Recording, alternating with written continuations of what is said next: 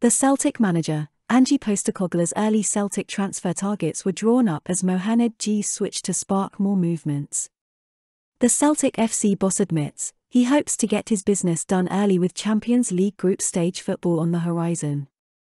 And the Celtic manager says he is still under pressure at Celtic as he looks to raise the bar at Celtic. Ange Postecoglou has revealed he has already drawn up his transfer target list for the summer. The Celtic boss is known for organising his recruitment plans early, and it looks like he's set to do so again. Mohanad Jeahze is on the verge of a £2 million switch from Hammarby and could be available for pre-season. And the manager insists he has plans in place for an assault on the Champions League group stages should that be secured and confirmed tomorrow evening. Asked if he and the club have their plans in place, he responded, "Yeah, most definitely. The work has already started. We're already planning, and I've already had conversations with the club about the kind of players we want to identify and bring into the club. Our priority is to try to get that done early so that come pre-season, with us hopefully winning the Premiership and getting straight into the group stage, we know we've got a really good opportunity in pre-season to work with the group of players without the pressure of competition. It would be great if we could have all the new players in by that time.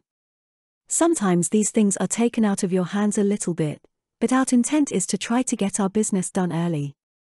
We know what we need, we've already identified the areas we need to improve, so we've already started work on that." Mohanad Jeahze, left-back, has been on the radar at Parkhead for months, and the club have been in talks with the players' side Hammarby. Celtic travel to Tayside, needing just a solitary point to clinch the Premiership title, for the 10th time in 11 seasons, when they line up against Dundee United this evening. While any sort of result will seal the deal for the boys, no doubt Ange Postecoglou and the fans will be looking for an emphatic performance from the champions-elect that will really put the cherry on top of what has been a remarkable turnaround this season by a completely rebuilt Celtic team. In years to come, when people reflect back on this season, it will be about the sheer scale of the turnaround that has happened under the stewardship of Postecoglou, especially when considering the conditions that awaited upon his arrival. The Howe fiasco, derision from the media and some quarters of the wider footballing community upon Ange's confirmation, an unstable chief executive backdrop, and a slew of players either wanting away or needing to be replaced. To think that now, on the back of 30 games undefeated and a 12-point turnaround in less than 4 months and being able to maintain that form, turning a 6-point deficit at the winter break into a 6-point advantage now cannot be understated. The bold timeline, set out by the Celtic boss for completing the summer recruitment drive.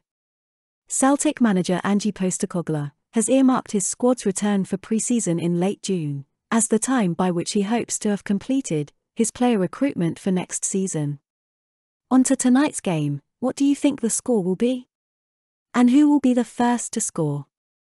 And don't worry, I have got a few ideas for videos over the summer that will keep you all focused on everything Celtic. And on that note, have a great day, Celtic fans, all around the world.